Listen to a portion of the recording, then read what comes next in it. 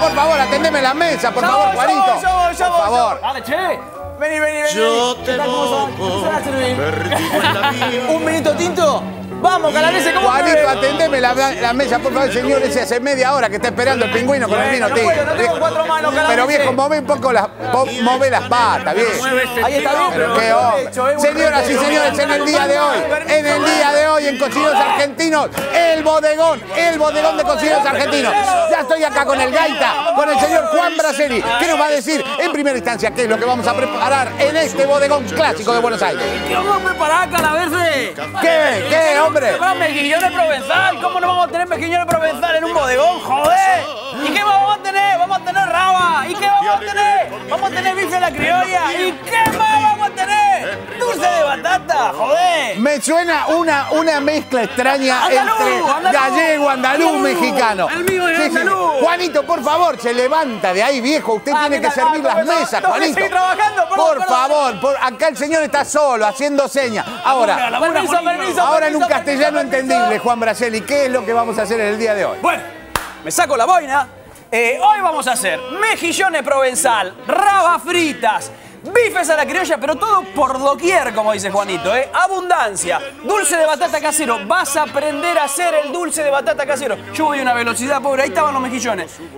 Y muchísimo más, Calabrese. Muy bien, y el señor Juanito, aparte de atender las mesas, ¿usted va a cocinar en el día de hoy, querido? Hoy voy a hacer un clásico vittel thoné, que no hay que esperar para la fiesta para hacer el vittel thoné, Calabrese. Me parece muy bien, me parece muy bien. ¿A todos? ¿Sí? Vamos con el vittel thoné. Vittel thoné para todo el mundo. Y para ese señor, por favor, le sirve un poquito más del vinito tinto. Por favor, que está solito. Y doña Ximena, divina, que tan bien rodeada está. ¿Qué va a hacer en el día de hoy? Presente a los amigos. Estoy rodeada por 2 especialistas en picada. Mira lo que es esta mesa. Chicos, ¿todas picadas vamos a hacer? Todas picadas vamos a hacer. Yo estaba hincándole el diente a un queso, pero me cortaron. No comes nunca picada, ¿no? No, jamás, Se te nota. Es un reservorio de picadas. Un reservorio de picadas. Sí. Picadas y todos los secretos para que te salgan excelentes. Y además de eso, Calabrese, por supuesto, postres de bodegón, panqueques de manzana quemados al como no podía faltar en este día.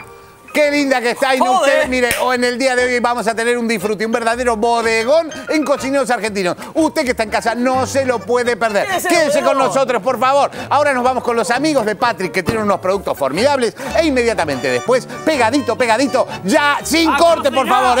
Vamos a cocinar. Dale.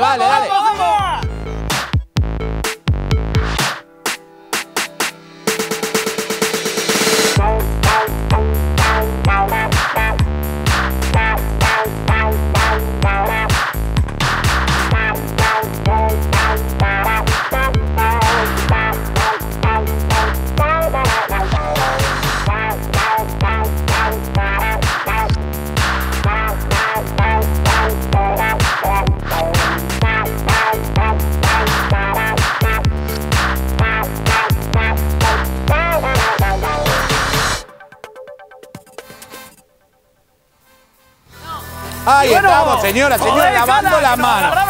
Lavándonos la manito, la manito como corresponde. Usted que está en casa, por favor, quédese y pase la bola. Agarre el teléfono y llámenos. Porque en el día de hoy tenemos un festival de bodegón bien auténtico. Y para eso vamos a empezar con unos bifes a la criolla. Ahí lo veo, cara. Pero de una manera descomunal, Juan. Picate bien, a lo bestia, a lo bestia. Yo de gallego tengo más mexicano que gallego. Me parece que hay un problema ahí en inmigración. Capaz que cuando termine el programa la pego, no se preocupen. Paella gigante para cocinar en abundancia. Vamos a arrancar con los bifes a la criolla acá. Sí, señor. Un clásico riquísimo, fácil de hacer, posible de hacer en casa. Vos que nos estás mirando y ya te estás volviendo loco. Unos bifes a la criolla en vivo y en directo. Sí, señor. Buena cantidad de aceite en esa paellera. Me saco la boina, Calabrese, ¿le parece? Pero mire, porque la verdad que gallego me sale... Pero le queda muy bien, como usted diga, Calabrese. Le queda bonito. Ahí va, me la saco. Bueno, ahí está, mire, qué buena carnecita. Para arrancar, Calabrese, ¿quiere que arranquemos por acá? Sí, señor. Okay.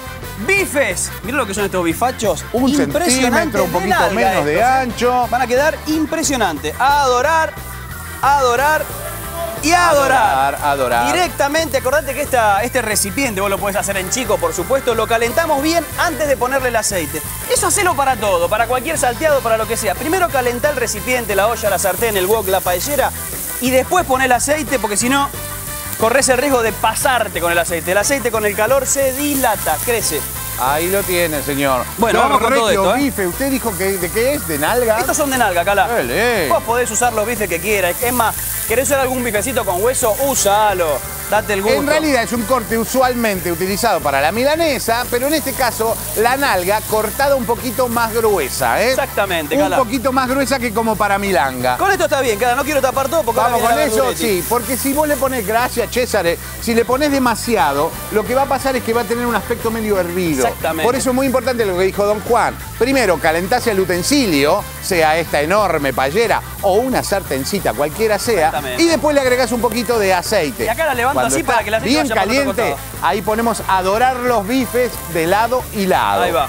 Y arriba después vamos a venir con las verduras. Vamos con las verduritas. Vamos a hacer mientras se va dorando esto, una pequeña descripción de lo que se va a venir acá. Vamos para acá.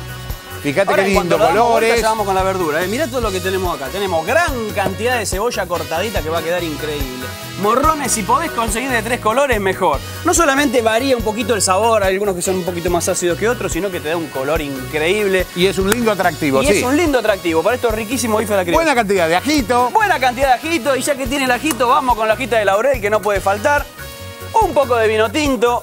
Buena cantidad de puré de tomate o tomate triturado o tomate picaditos y tomate frío. No estamos en época de tomate, así que tenés que usar las latas que viene mejor. Y también le vamos a poner caldo, Cala. Sí, señor. Y también le vamos a poner huevos arriba, Calabrese. Y unas papitas también, ¿por qué no? Y unas papitas, que en este caso ya las tenemos fritas tipo española, bien española como el español que no me salió a mí hace un ratito. Pero vos podrías hacerlo directamente en la misma paellera. ¿Cómo estamos, César? ¿Cómo anda, César? ¿Bien? Bien, muy bien. Le damos una vueltita ya rápido. A ver, vaya probando. La sangre arriba, así bien. que ya lo pueden dar vuelta. Sí, señor. Que la sangre llegue al río. Ahí está jugoso. Ahí está. No se doró mucho, pero lo vamos a ir dando vuelta para ir poniéndole la verdurita. Ahí está, señora, señor, en vivo y en directo en este domingo Cuente, divino, Cala, cuente. 14 y 10, sí, en vivo y en directo. Vienen estos impresionantes bifes a la criolla, terminaditos con huevitos y con papas. Y después venimos con unos mejillones. Cómo me gustan los mejillones, Calabrese. Unos mejillones que se te abren solitos por acción del calor y queda un juguito para meterle el pancito. A la provenzal, ¿eh? Sí, señor. Nada, 3, 4 ingredientes, mejillones, ajo, perejil, vino blanco. ¿Y Juanito por dónde anda? ¿Dónde ¿Dónde está anda el este mozo? monstruo loco? Juanito, ¿qué hace ahí arriba, Juanito? ¡Tengo la Copa del Mundo, Calabrese! Pero por favor, cuidado. Dentro de esta licuadora vamos a preparar el vittel thoné. No hay que esperar a la fiesta para prepararlo. Hoy lo vas a tener en Cocineros argentinos. ¿Cómo anda? Mirá, mostralo por favor si tenés tiempo, si tenés. A ver.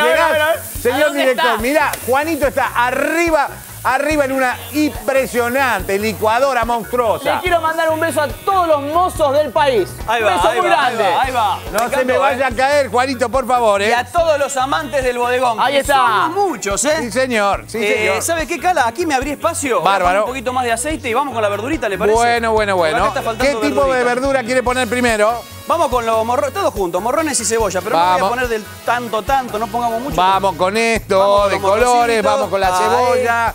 Y en este programa en vivo y en directo, desde la televisión pública, aparte, doña Ximena está con unos especialistas en picadas. Así que en breve van a hacer una picada formidable, ¿no es cierto, Ximena? Estoy muy bien rodeada, Calabrese, como verá. No paran de cortar, de preparar cosas. Les vamos a preguntar a estos especialistas absolutamente todos los secretos. ¿Nos lo van a contar? Sí, señorita. ¿Cómo se corta el queso? ¿A qué temperatura tiene que estar? ¿Cómo elijo un buen salame? Todos los secretos, todo lo que querés saber sobre una picada, acá, hoy en Cocineros Argentinos. En un ratito más o menos, pero muy poquitito ratito vas a tener esa posibilidad. Y el señor Juan Braceli sigue alimentando esta super paella. Mira, la carne, una vez dorada de lado y lado, se fue distribuyendo hacia alrededor. Y en el centro, pero qué lindo aparte a la vista, ¿no? todo ese colchón de cebollas y colores de Me dio pimiento. ganas de juguetear un poquito con la fava. Ahora vamos a mezclar todo. Sí, Ahora vamos a acá mezclar tiene un todo. poquito de ajo, Y vamos a poner el ajo arriba de la verdurita. ¿Le parece, Cala? ¿Para Sí, qué para ponemos protegerlo. el ajo picado arriba de la verdurita? Si no se te quema. Entonces vos directamente lo picás y si no lo tenés que poner al final. Ahí adentro el ajito. Ahí va. Acá tengo que sacar el ajito para los mejillones. No, tengo que hacer consulta por las dudas. Hay más, entonces todo el ajito acá adentro. Buena cantidad Muy de bien, ajo. buena cantidad. Sí, ya te lo dije, 14 y 13 minutos. En vivo y en directo desde la televisión pública. Un bodegón bien porteño en la pantalla grande de la televisión pública. Juan, buena cantidad de sal para que esa verdura empiece a ponerse tiernita. Esa es la idea. Y aparte yo ya le voy poniendo un poquito de... A mí me gusta, a todos nosotros nos gusta generalmente ir condimentando sobre la marcha. Vos después vas rectificando, pero hay gente que condimenta recién al final o se la juega y todo al principio. No, vamos de a poquito. Vamos encontrando el sabor de a poquito. Un poquito de sal, como dijo Cala, para que suelte el jugo y se cocine más rápido. Mirá esa carnecita cómo empezó a liberar el juguito. Qué rico que está, por favor. Y el fueguito que tiene que crecer un poquito más. Sí, dale fuego, César, dale fuego. Alimentá esa paella. Viejo, esto se hace muy simple, lo podés hacer en casa. Si te conseguís una paella de estas dimensiones, le das de comer a 25, 30, 40 personas. Impresionante. Si no, lo podés hacer modesta y humildemente en una sartencita chiquitita. ¿A usted le parece, Calabrese? Sí. ¿Le parece? Usted dígamelo, Si mientras se va haciendo la verdurita y la carne, arrancamos con los mejillones. Podría ser. Dígale, podría ser, por fin. Vamos con los muy buena idea. Una muy buena idea. Así le damos tiempo a la carne que se vaya cocinando. Para arrancar, importantísimo en los mejillones a la provenzal, voy a correr un poquito de esto. Venga por aquí. Como te dije recién, mejillones que están a muy buen precio también, 1 kilo de mejillones. ¿Cómo anda, César? ¿Cómo va? ¿Bien? Bien fresquito. Bien fresquitos los mejillones. Importante comprar mejillones para este tipo de preparaciones. Mejillones frescos, mejillones que se abran en la cocción. Vamos a mostrar esto acá, la quiero, está lindo de mostrar. Sí, señor. ¿Ve que parece que están abiertos? Ahora tenemos que detectar si están vivos, porque vos no podés, esto es muy importante y me quedo quieto acá, no pongas a cocinar un mejillón que esté abierto y que cuando lo golpeas, como voy a hacer con este, no se cierre. Me quedo quietito, a ver si se cierra. ¿Se nota que se está cerrando? A velocidad de mejillón, por supuesto que sí, Despacito, despacito se tiene que ir cerrando. Si no se cierra, no lo usás. ¿Por qué? Golpeás. Atención, ahí se va cerrando. ¿Ves que se cierra solo? Se va cerrando. Bueno, el mejillón está vivo. Si el mejillón no se cierra, Juanito, venga, por favor. no lo pongas en la preparación. ¿Quiere algo de la barra? Porque no sabemos cuándo... Ahí viene Juanito. Venga, no Juanito. sabemos cuándo murió ese mejillón. A ver acá Es la prueba de peligroso, todos hay que y cada tener uno de cuidado. los mejillones, a ver si están vivos. No, golpeando mejillones. Todos están comprobados. Lo cierto que en el mercado tenés que ir para su mejor opción a conseguir los mejillones vivos. Una vez que los adquirís, y esto es importante decirlo, Juan, abajo del chorro de agua fría de la canilla, con la parte de atrás del cuchillo, te conviene raspar, en este caso ya los tienes sacados. Tiene una suerte de impurezas. Sí, impregnaciones calcáreas. Propio del hábitat, de esa colonia que forman los mejillones. Lo mismo, esas manchitas, esas alguitas. Me hace acordar cuando hacía buceo todo esto. Sí, yo también. Tiene también una suerte de pelito que parece un hilo sisal, que es el viso. Es lo que utiliza el mejillón para armar las colonias. Claro. Todo eso lo limpiás delicadamente y lo sacás así, lo estirás. Son como pelitos abajo del chorro de agua fría de la canilla. A veces, y después Cala, los tenés listos para cocinar. A veces con una buena esponjita limpia, ¿no? Por supuesto, va muy bien. ¿Esto está caliente? No. No, todavía no. Bueno, ahora lo vamos a calentar. Préndalo. Con eso directamente vos agarrás y le pasás bien y sale. A veces tienen piedritas que vos le das y no sale. Si no sale, no pasa nada. El tema es esas que están medio sueltas que después aparecen en la cocción. En definitiva, la vas a encontrar entre las muelas, esa arenilla. No. Esa arenilla. Entonces, quedó claro que si el mejillón está abierto, lo golpeás y no se cierra, no lo pones en la preparación. No, señor, no lo pones. Y después, cuando tenga todo esto terminado, el que no abrió, lo retirás y no lo comes. Eso es casi un dogma de la culinaria de la gastronomía. Exacto. Mejillón que no se abre por acción del calor de transcurrido minuto y medio por sí solo, lo botás. Pero lo botás con B larga, o sea, lo tirás, no lo comés. Exactamente, bueno. Mejillón que se abre, se lo lleva la corriente. Ay, Dios mío. Nada que ver. ¿No viene ahí la canción o no? Me equivoqué. ¿Me podés poner un poquito de música, señor Ahí director, va, acá en el ambiente? Para tapar acá al señor Juanito. Una cosa importante. Fíjate que yo no le puse aceite, no le puse nada a esta paella o paellera, que tranquilamente puede ser una cacerola. Lo que estoy haciendo es calentar los mejillones y calentar el recipiente. Lo tapo, en este caso con una tapa cualquiera. Vos hacerlo en una cacerola y lo tapás directamente con la tapa de la cacerola y lo dejás un ratito ahí, muy poquitito, que se caliente bien todo y recién después le vamos a poner el aceite, el ajo, el vino blanco y lo vamos a volver a tapar para que todo se abra. Así que aguantamos un segundito mientras venimos para este lado, Cala. Dele. Atente que ya seguimos con el mejillón, pero dejá que caliente ahí un ratito sin ningún tipo de materia grasa. Yo estoy dando vuelta algunos bifecitos. Me parece muy bien. Ese de allá de la punta, me lo da vuelta, por favor, si llega. Vaya nadando a través de la paella, Juanito. ¿Qué clima de bodegón que hay hoy, Calabrese? Sí. Ahí está, vamos dando vuelta a los bifecitos. En un ratito nomás, una gran picada hecha por expertos. Aparte, dulce de batata casero y un montón de delicias, mucho más. A esto tenemos que empezar a agregarle los líquidos. La verdad es que nosotros le daríamos una rehogadita más a los vegetales. Sí, pero vos sabés, vos nos entendés. Estamos en la tele, tenemos que acelerar un toque el proceso. Totín. Lográ que se transparente un poquito más. Y ahora lo que sí vamos a hacer es mezclar todo esto, que quede verdurita y carne en el mismo sitio. ¿Podríamos mezclarlo, Juanito? Mezcle, Juanito. Vamos adentro. Adentro. Algunos lo vamos dando vuelta. Bueno, los mejillones, Ahí estamos. Eso, mezclarlo bien todo. Perfecto. Dele, mezcle. Ahí adentro, vamos. Ahí va. Quedamos un poquito en el costadito. ¿Quiere una pincel y Juan? Gracias. Yo estaba meta con la mano. Esto es cosas que hacemos los cocineros a veces, que estamos medio curtidos, pero... Ahí estamos, mirá. Ahí está. Cuando lo tenés ahí, vamos a empezar a ponerle los líquidos, porque todo esto necesita sabor y necesita humedad para hacerse. ¿Qué le vas a colocar, Juan? Para arrancar vamos a levantar un poco los fondos, todo lo que se fue pegando, pero rico. Le vamos a poner vino tinto. Vamos con el vino tinto. Ahí, acordate vos en tu casa, deja que se dore un poquitito más. Vamos con el vino tinto, dejamos un toquecito del vino tinto. Mirá, no le puse mucho, No, un poquito. Sí. Que evapore un poquito el alcohol. Que evapore el alcohol y mientras tanto vamos a ver cómo los mejillones. Mirá la humedad, mira qué lindo. Y a poquito viene todo. Dijimos que eran a la provenzal, ajo y perejil. Sí, bueno, señor. ¿qué le vamos a poner, calabrese? Sí, ya calentó el recipiente. Esto ya rápido van a querer ir abriendo, Entonces, abrís un poco el centro. Mirá vos cómo largaron ese líquido. Yo acá le voy a poner un poquitito de aceite. En este caso te cuento, le voy a poner un aceite Kroll, aceite de canola virgen. Es un aceite vegetal 100% natural, de alta calidad, considerado como alimento vital y saludable por los nutricionistas. Mirá. La calidad de un buen aceite está en la naturaleza que lo contiene. Kroll es aceite de canola virgen, rico en omega 3 y el más bajo en grasas saturadas. Por eso ayuda a reducir el colesterol. Aceite Kroll, tradicional o saborizado con ajo, albahaca o limón. Kroll, sabor a vida. Ahí va, muchísimas gracias, Kroll. Tenemos el aceite, ahora esto se va a reducir un poquitito y le ponemos el ajo. Ahí en el medio, en ese Buena juguito. cantidad de ajo picado que se vaya cocinando un poco en este juguito. Y algo importante, ponele que esa es la provenzal.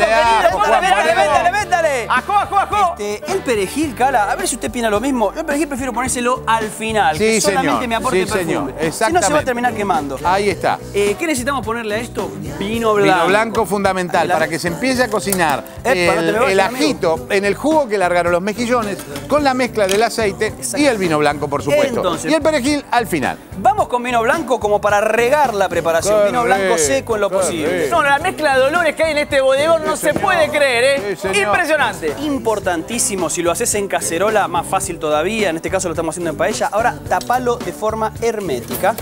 ¿Por qué de forma hermética?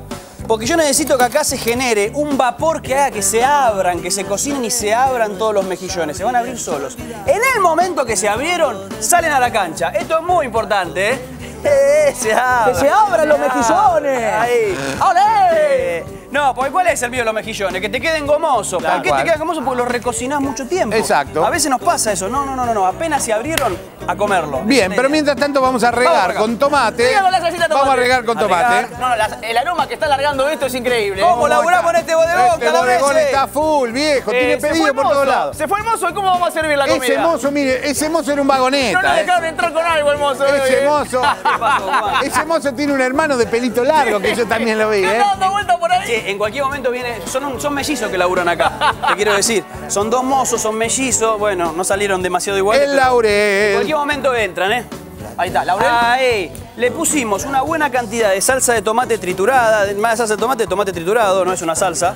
Yo voy a poner un poquito de sal, ¿sabes? Ahí va. Póngale, tome, yo Póngale soy un poquito más de sal. condimentando. Ojo, Juancho, que yo antes también le puse. Tome. Ah, ¿le pusiste? Ahí tiene. Sí, no, pero ponle un Pero poquito. poquito, para ir... De a poquito, de a poquito. poquito. Y a esto lo vamos a cubrir con caldo. Algo importante, muchas preparaciones suelen tener papa cruda acá. Va con la papa cruda, rodaja de papa a la española, crudas, y lo cubren y se cocina todo al mismo tiempo. Nosotros, en este caso, la papa la vamos a poner directamente frita, porque como buen bodegón queremos sabores bien Y te queda españoles. bien crocante junto con el...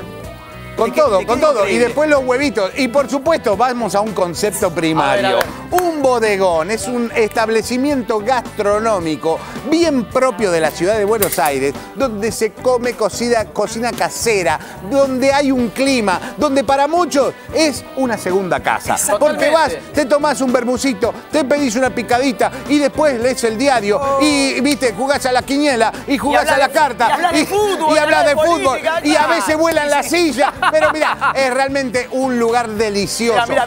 Después todos terminamos amigos. Qué lindo que está el bodegón de Cocineros Argentinos. La verdad que está muy lindo. ¿Qué le va a poner ahí? Vamos con un poquito de caldo y que se vaya haciendo solito. Sí, señor. Ahí lo tiene. César con el caldo. Vamos y con el guarda caldo. con los mejillones. ¿Cómo andan los mejillones? Uy, mira los mejillones. Mira cómo está. Ah, algo que no te dije, se abren rápido. Si cerrás hermético, ese mismo vapor te va a abrir los mejillones entre 5 y 7 minutos. Pero rapidísimo. Seguro. ¿Arvejita no le vamos a poner? ¿Arvejita? No le vamos a poner arvejita, Juanito. No, le ponemos. Juan, el aroma vino blanco y ajito es espléndido, por amor de Dios. Fíjate que rápido se abrieron las castañuelas. En este caso, sal no. ¡Ay, qué lindo, Cada! Las castañuelas, un poquitito de sal. sal. No mucho, no mucho, porque acá hay mucho sabor a mar. ¿Cómo me hace acordar de España Epa. esto? Ah, sí. ¿Cuántos recuerdos lindos? Póngale Sal. un poquito. Perejilete. Ahora sí, Perejile. a último momento. Ya están abriendo todos. Acordate, ¿ves alguno que te quedó cerrado que acá no veo ninguno? Lo eliminás. El que no Atenti se con abrió, eso, no intentes abrirlo a la no fuerza. sabemos cuándo Déjalo. murió, no sabemos qué puede pasar. Eso es todo. Esto es la regla básica para cualquier tipo de preparación con mejillón. Algo que quiero recomendar, está muy buen precio el mejillón. Sí, señor. El kilo creo que está entre 10 y 12 kilos. Y en un kilo, mirá, te muestro así, tenés una bolsa Es así de una mejillones. parva de castañuela. Bueno, Calabrese. A eso que le está faltando. Abrieron, ya está, no lo voy a abrieron. tapar ni nada. Apague el fuego, me parece que, o Sí, póngalo en ya mínimo está. porque ya está. Listo. Y ahora después lo vamos a comer con todo ese juguito Claro, del ajito y el juguito de perejil. limón, sí. Qué rico, qué rico. Bueno, ¿a esto qué? ¿Las papas ya? Esto se tiene que hacer solo y después le cascamos unos huevos arriba y como dice la canción, Que choquen los planetas. Ahí Que chocan va. los planetas. ¿Cómo nos Me estamos parece muy bien. entendiendo? Che, las papas, mirá, las papas están acá. Bueno, si quieres se la Ya ponemos están ahora. Si quieres, se la ponemos precocidas, ahora. ya Sí. están marcadas en aceite. Mira, papita. Pero por supuesto vos la podés hacer directamente ahí, Exactamente. con más tiempo, lógicamente. Estas son grandecitas, están cortadas de 1 centímetro de grosor, ¿eh? Y acordate, como dijo recién Cala, que están precocidas, no la terminamos de cocinar. Muy bien, linda, ya está linda mismo esta. se viene la picada, Sí, una prepárese. una picadota terrible, Una ¿no? picada impresionante. Creo que vino su primo hoy, ¿eh? Ah, ¿sí? No me está digas. ahí. Esta es la picada. Una picada hecha por profesionales, señor. Vaya ¿Sabe poniendo qué? las También, papas, que Calabrese, se siga cocinando. Aparte de la picada, ¿qué se viene? se Algo viene? que no puede faltar en ningún bodegón. ¿Puede poner más papita, Pepita? Póngale. Es que te conté eso. Rabas. Se vienen las Rabas. A la raba frita, sí, Sería señor. fácil de hacer. Y el no la rhum tenés va a que ser el vittel thoné. eternizarla. Qué lindas que El son las vittel thoné. ranas, qué lindas que son las ranas. Rabas, rabas. Sí, sí. ¿Y a dónde vamos ahora, querido, entonces? Esto ya está, ¿eh? Esto ya está. ¿Vos le sabés pongo qué? papita. Póngale todas las papas. Después vamos a ponerle todos los huevos. Pero las picadas, una picada súper sensacional. No La puede tenés que faltar. hacer Vamos, con vamos. productos Los Calvos. Por favor, vamos a verlo.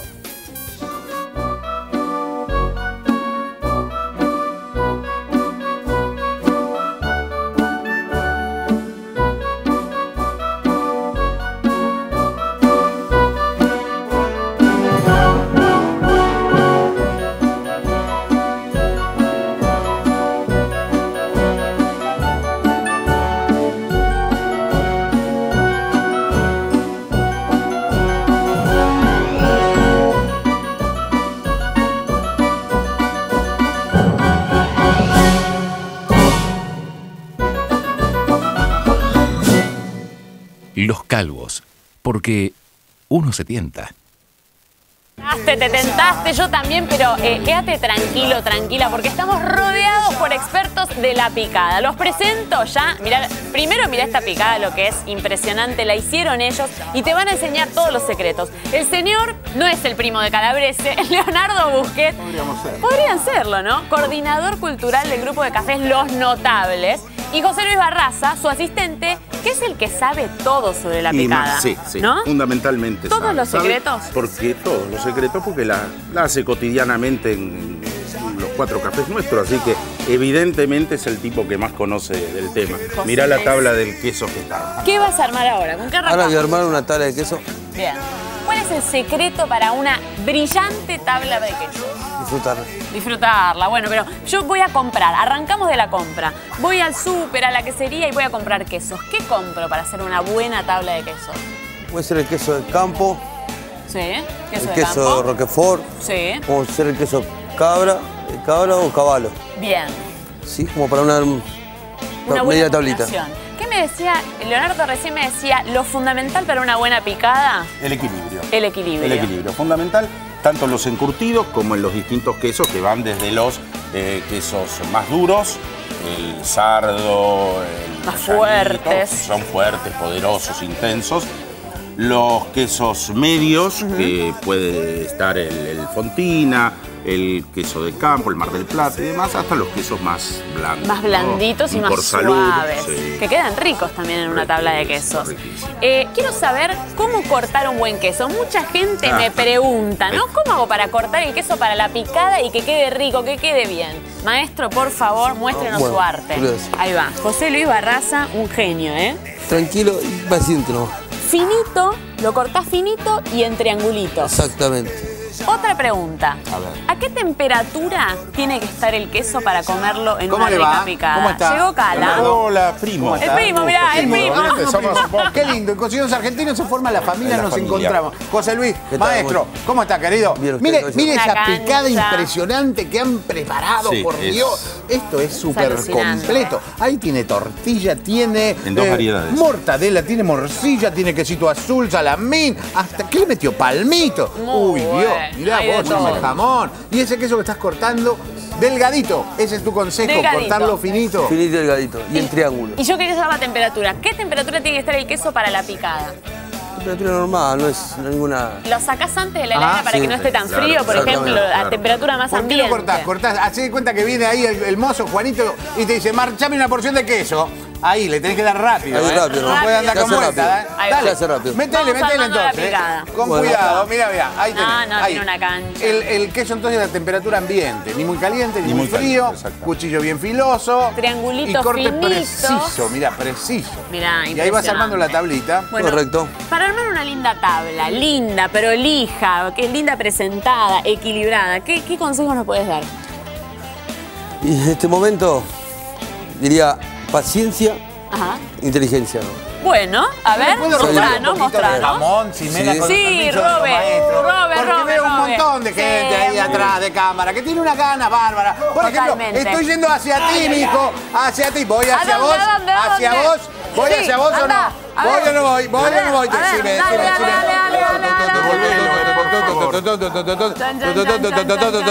dale, ¡Ole! ¿A quién? Hola, Ahí papito, va. vení, vení. Haceme favor, probá este jamoncito. No almorzó, así, lleva, no mira, así, almorzó. levanta la boquita. ¡Ah! ¡Qué lindo, papá! ¡Qué lindo! ¿Quién más? ¿Quién más? ¿Dónde hay? ¿Quién se ¿Quién prende? más? A ver, a ver, a ver. ¿Puede ir para el otro lado? Dígame. Sí, Sí, sí, anda. señor director, le estoy César, haciendo un César, despelote, ¿eh? no. A Un Cesarito. despelote. A ver, a ver, a ver, a ver. Cesarito. Bueno, vení, vení, vení, vení. Seguime, seguime que el gallego se me escapa. Vení acá, vení acá. Vení. Un amigo, ¿eh? Un casi un padre para mí. Sírvase, coma tranquilo. Se lo dejo todo para usted se lo merece, mijo, ¿eh? Discúlpeme todo este despielote, ¿eh? Ahora vuelvo para la mesada, doña Ximena. Vení, vení, vení. Discúlpeme, pero quedaron todos los camarógrafos enroscados en los cables por la locura esta. Se empezaban a escapar. Mirá lo que es esta tabla de quesos que en 2 minutitos nos armó, ¿eh? Queso azul, ¿este cuál es? Queso de cabra. Queso de cabra. Queso de cabra. Todo cortadito, El finito. queso de cabra viene Sí, señor. de Salta, ¿eh? Bien. Nos traemos de Y Salta. esos que parecen bomboncitos blancos. Mozzarella bocochino. Ay, los boconchitos. Bien. La tabla de quesos, ¿se aconseja servir solo? Voy a hacer una pregunta muy estúpida por ahí. No, ¿Solo querida. quesos o la combinás con alguna aceitunita o algún cherry para que corte? Exactamente, ¿Sí? con un cherry, con un poquito de albahaca, nuez. Bien. ¿lo ¿Alguna ponemos por almendrita? acá? Alguna almendra, sí. Fíjate todo lo que es. Para esta noche, ¿viste, Cala? Un antidomingo, te haces una picada en tu casa maravilla. rica. Pero Qué súper lindo. tentador. Hay Ahí que va. reivindicar Unas el nueces. vermú, ¿eh? Por Hay que supuesto que sí. reivindicar el vermú, Por ¿no? supuesto que sí. Juanito toma mucho vermú. Un vermucito. Le gusta el vermucito. A mí me gusta el vermucito. Sí, se nota. además.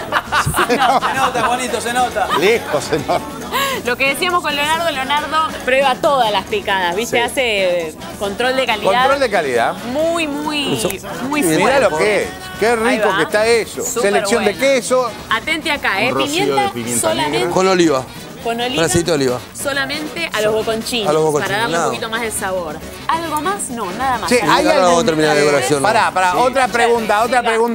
preguntonta, que no sé si la hicieron o no. A ver. Pero siempre tuve esa duda si hay lógicamente, si hay que hacerle alguna recomendación al comensal acerca del orden de consumo de los quesos. ¿A cuál debería atacar primero para después poder llegar y sentirle el gusto a los demás? A ver. Al que vos le tengas ganas. Pero yo le tengo ganas a todos. Y empezá por el que más te guste. Pero por ahí entro con uno que es demasiado fuerte. Quizá y después los no más siento suaves primero para ir hacia los más fuertes. Ajá. Bien. Esa podría ser un recurso, digamos. Pero como dice Miguel Berascó sobre los vinos, que el mejor vino es el que te gusta. Exactamente. Con los quesos y los encurtidos pasa exactamente lo mismo. Bien. Pero sí, en general, de lo más suave a lo más intenso podría ser una escala. Luego, comer la picada lejos de esas comidas hermosas que están haciendo allá, como para no confundir ciertos sabores. La picada siempre tiene que estar alejada, por eso decía reivindicar el vermú, ¿no? Sí, señor. La idea de volver a una esencia que se daba en los bodegones, que se da en nuestros cafés notables, que se da, bueno, en fin, en muchos lados, pero que se ha perdido la esencia familiar. Antes el vermú era... Sí, era casi una cosa sagrada, claro. ¿verdad? Sí, un rito sagrado. Exactamente, con lo cual sería muy lindo volver a eso. Me parece muy bien. Yo me voy a quedar con todo esto. Usted, por favor, Ximena, límpieme todo como hace siempre. Después de tanto cocinar, ahora vamos a aprovechar para limpiar un poquito la mesada con el nuevo rollo de cocina Elite Fusion Art, que facilita todas las tareas del hogar. Limpiarse las manos, secar superficies, absorber grasas, secar la vajilla, etc. Su nuevo diseño brinda una textura mucho más esponjosa y suave y sus dos hojas encapsulan los líquidos asegurando una mayor absorción. Además tenés variedad de colores, azul, salmón y blanco. Todo con la máxima efectividad y un diseño exclusivo que decora tu cocina. Elite Fusion Art. La máxima suavidad y absorción con diseño de vanguardia. Mirá qué lindo, Perfecto, mirá qué quedó lindo. divina para hacer otra, te Qué digo. buena que está. Quedó para Mirá hacer lo que otra. es esto, Esa tabla querida. de Mirá lo que es queso esto, es que hicieron espectacular. los chicos. Uno más rico que el otro. Recién decían, y bueno, hay que atacar al que más te gusta. Pero yo no sé por dónde. Ay, por está buenísimo. En un rato vamos a seguir con las picadas, Mucha maestro, más picada. Por favor, porque Una esto variedad. solamente es la picada número 1. Después se viene mucho más, muchísimo más. Mira qué belleza. ¿Nos podemos ir con el señor Juan Braceli, por favor? Vamos. Adelante, Juan. Ah, muchas gracias, che. Guarden un poco de la picada, porque yo también quiero comer. Impresionante esa picada, impresionante todo lo que estamos haciendo hoy. Fíjate cómo están los mejillones, se abrieron todos y le pusimos como para decorar, como para ir a la mesa y darle al que le guste un chorrito de limón, una rodajita de limón. Fíjate, cortás el limón ahí un poquitito y lo clavás acá directamente en la paellera o en el recipiente que vos utilices. Vamos con las rabas, que no pueden faltar las rabas en un flor de bodegón. Forma fácil de hacer las rabas. Vas a comprar directamente el tubo, vienen así. No necesitas comprar el calamar entero. Por supuesto que si querés comprar el calamar entero y limpiarlo, lo has visto muchas veces, lo hemos hecho acá, pero es un poco engorroso. Yo te digo, hacelo práctico, no te sale mucho más caro comprar directamente el tubo e ir a los bifes. Importante, el tubo, limpiarlo también. A veces viene con un poco de... Adentro vienen con algunos restos acá, a lo largo de todo el tubo. Tiene como una pluma, que en realidad es como un cartílago, que tampoco es un cartílago. Que parece como un plástico transparente, está acá adentro. Obviamente este está limpio, no aparece, pero si llega a aparecer, lo agarrás con el dedito y lo sacás solito. Es muy divertido porque parece un plastiquito largo. Una ballenita. Exactamente, como una antigua ballenita. Yo por duda siempre para asegurarme, Es un cartilaguito, lo doy vuelta acá como si fuese una media. Eso es lo más práctico. Es lo más práctico y le sacaste el resto de lo que Y tiene. en orden de practicidad, lo Ahí va. mejor es limpiar los calamares adentro de la pileta con un Exactamente. chorrito delgadito de agua fría de la canilla. Porque se te pega, porque tienen todo grasa que se te pega en las manos. Y bueno, el chorrito de agua fría te ayuda a limpiarlo mucho mejor, es más práctico. Es mucho más práctico. A los efectos visuales, el señor Juan Braceli lo hace sobre la mesa de disección. No, igual ya le dimos una buena enjuagada, pero quiero sacar todo esto de adentro, que no es que es malo, pero tiene un sabor más amarguito. Queremos sacarlo bien. Es ideal sacarlo con papel absorbente. Lo que sale mucho más fácil, ¿ves? Ahí está. Se pega fácil el papel absorbente y está bárbaro. Bueno, esto de un lado, esto del otro. Si están un poco más sucios se los sacás y eso es todo. Así como están, ni siquiera los vuelvo al derecho, los cortamos en rodajitas, que son las rabas, de 1 centímetro de grosor. Entonces vas a cortar ahí. No más de 1 centímetro, ¿eh? No más de 1 centímetro. Esas Ahí. arandelitas llamadas rabas. Me Qué vuelvo linda. loco. Qué linda. Algo que son. importante, Cala, que muchas veces pensamos con el tema de las rabas, te van a quedar duras, te van a quedar gomosas, le pongo bicarbonato con leche para tiernizarlas. No es necesario.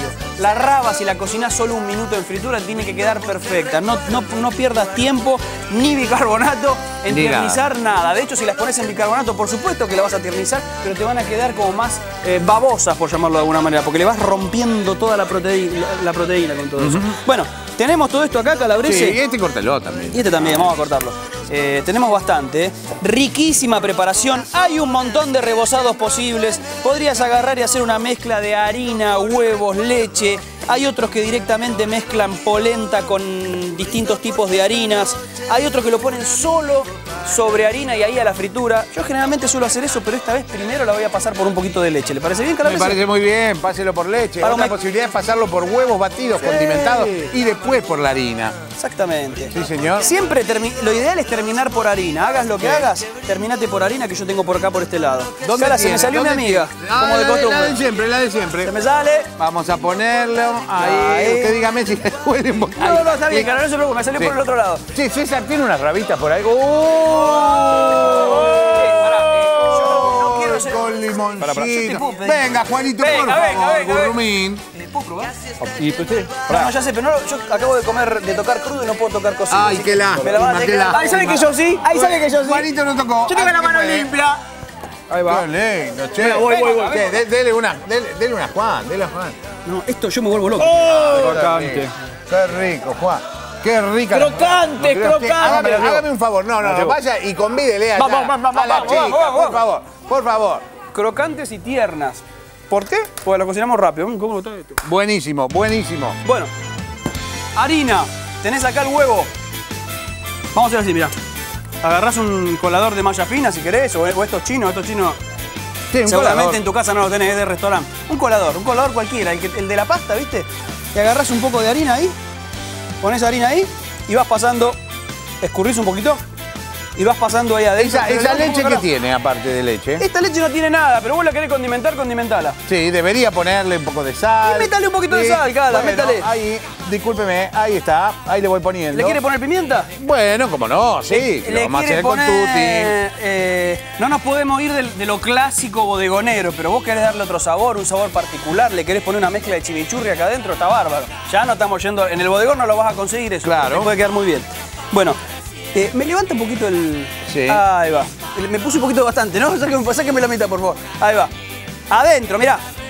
Acá adentro que se mezclen bien y se sale el excedente directamente por los agujeritos. Eso es todo, no hay que hacerle mucho más, no necesitas tiernizarlas, como te dije recién, en bicarbonato, ni dejándolas 44 horas en leche, la verdad no es necesario.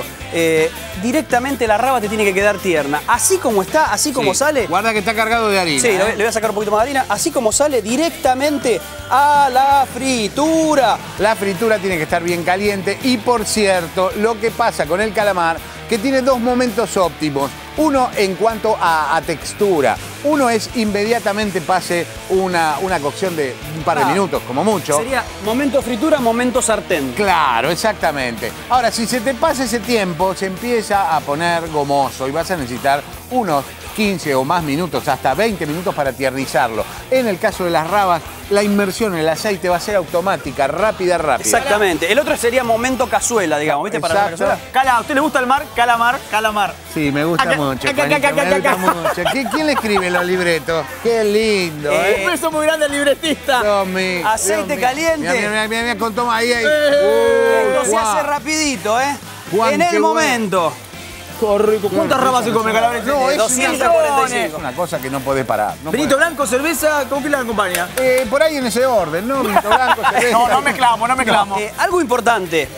¿Ves que está empezando como a subir el aceite acá, a burbujear mucho? Sí. Aceite hasta la mitad de la olla. Esto es para cualquier fritura, pero en este tipo de cosas como en las papas fritas, si vos tirás todo de golpe, capaz que se te desborda. Aceite hasta la mitad, que caliente bien, y después vas tirando de a poquito. Esto sale ya casi. Sí, tiene para mostrarla ahí el Mira. Ay, pesque. Mira. Se van dorando, Cara, la quiero sacar así, pero están buenísimas. Sí. Están buenísimas. Bueno, vaya fijándose, porque nosotros nos vamos a ir a un corte. Y en el próximo bloque seguimos, por supuesto, con las rabas. Muéstrela cómo están. Mira. Uy. Se viene el dulce el dulce de batata casero, el ¡Vamos, postre cara! vigilante. Se vienen los panqueques, se viene el vittel thoné, Se viene el vittel todo. thoné, Sí. ¡vamos! Y seguimos con las picadas en este súper programa de bodegones en Cocineros Argentinos. Uy, la raba. Agarre una, Carla, agarre una. Mamá, mira lo que es esto. Una locura voy a cometer. Tienes tu amor, yo ya lo sé. Dejándote, nunca te voy a volver a ver.